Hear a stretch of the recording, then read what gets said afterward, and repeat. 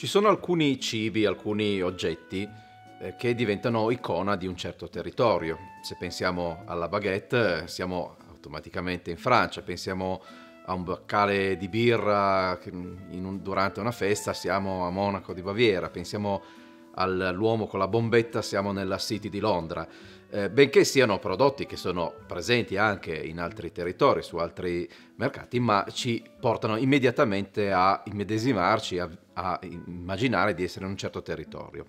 Bene, se diciamo Barbera, diciamo Piemonte. Barbera viene prodotto in molte parti del mondo, dalla California, Nuovo Mondo, anche in Australia, ma pochi vini sono così essenzialmente legati alla storia, al carattere, all'immaginario del Piemonte come la Barbera o il Barbera. Qui già la prima particolarità, maschile o femminile. La maggior parte dei vini in italiano sono declinati al maschile, compreso il Moscato, che è un vino molto apprezzato da un pubblico femminile, ma è maschile. Barbera lo possiamo trovare a volte declinato al maschile, a volte femminile. E già qui ci dà un'indicazione di questa sua sorta di doppia anima. Ma se andiamo a indagare un po' nella storia, troviamo che questo aspetto ritorna frequentemente.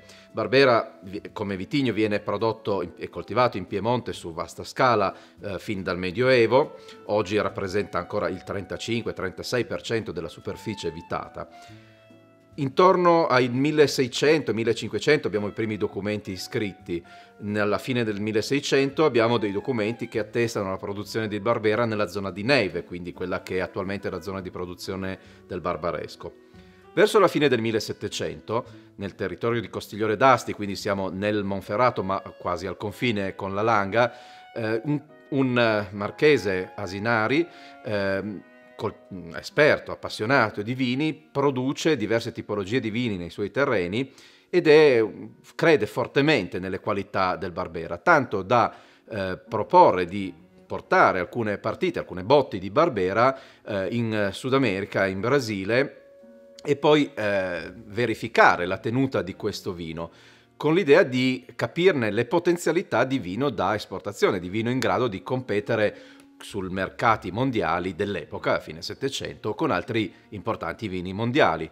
E nei suoi diari, nelle sue lettere, abbiamo reso conto di questo viaggio che il Barbera fa verso il Sud America e secondo il riferimento, secondo il rapporto che ne fa chi riceve questo vino, il vino non solo aveva assolutamente mantenuto le sue caratteristiche, ma era ancora migliorato, potendo competere, come leggiamo in questo rapporto, con i grandi vini del mondo, compresi i Bordeaux, che già all'epoca dominavano anche nell'immaginario il mercato dei vini di alta qualità. Quindi un Barbera già nel 1700 capace di competere con i grandi vini e i grandi vini da invecchiamento, come viene sottolineato in questo documento.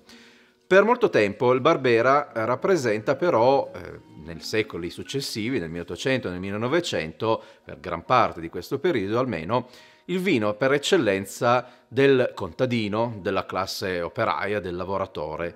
Diventa quasi il vino icona della classe operaia. Una canzone negli anni 60 parlava di Barbera e Champagne come due icone di un lavoratore, di una classe operaia e di un ricco. Ma il Barbera ha soprattutto sostenuto l'economia del nostro territorio, delle nostre campagne per secoli, grazie alle sue caratteristiche. Intanto nel vigneto il Barbera è un vino molto rustico che si adatta molto bene a tutti i tipi di terreno, da quelli più calcarei a quelli più argillosi o sabbiosi, molto produttivo, resistente alle malattie. Quando verso la fine dell'Ottocento alcune malattie, fillossera in particolare, arrivano qui in Piemonte, il Barbera si rivela più resistente di altre varietà e quindi aumenta ancora più la sua diffusione sul finire dell'Ottocento.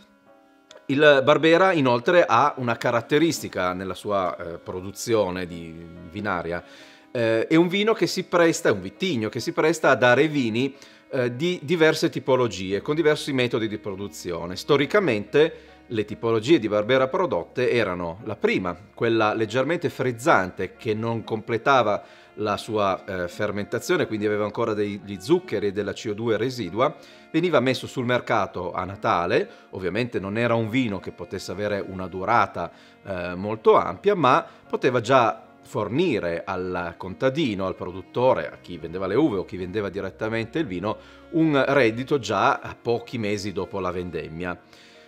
Anticamente, ovviamente, nelle cantine non si utilizzava ancora il controllo della temperatura per le fermentazioni e quindi in primavera, con l'aumentare nuovamente delle temperature, questo Barbera finiva completamente la sua fermentazione, la malolattica, e poteva essere venduto di solito intorno a Pasqua nella sua seconda versione, quella di vino fermo, giovane ma vino fermo senza residuo zuccherino, quindi di una qualità maggiore e una capacità, anche una serbevolezza maggiore. Nelle annate migliori o il vigneto migliore o la vasca che aveva dato i migliori risultati durante la fermentazione, dopo Pasqua poteva essere messa in botti di legno per un ulteriore affinamento che poteva durare anche anni. Quindi da sempre Barbera ha rivelato questa sua grande adattabilità a diversi stili di produzione, diversi stili di vinificazione e quindi di consumo. Questo perché il Barbera ha delle caratteristiche molto particolari. Ha una altissima acidità, innanzitutto in un'intensità di colore molto forte. Già a poche ore di macerazione sulle bucce abbiamo già un colore veramente molto intenso. Ma il Barbera ha questa caratteristica importantissima di avere una altissima acidità e un basso contenuto di tannini.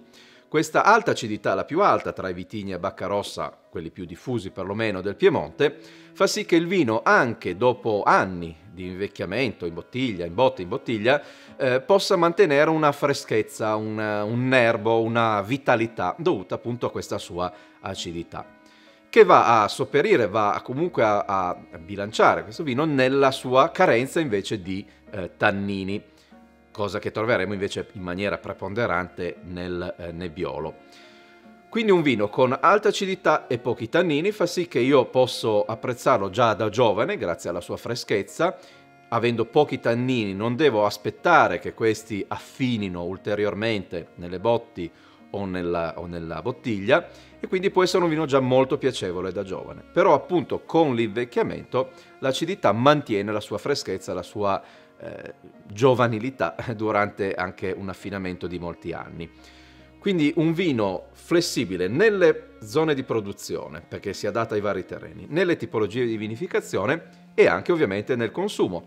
Quindi un Barbera giovane o anche frizzante potrà adattarsi a dei piatti più leggeri o nella versione frizzante molto bene al salame cotto, a quei prosciutti, salumi un po' più grassi, perché l'effervescenza va a pulire, va a rinfrescare la bocca e donare un bel equilibrio.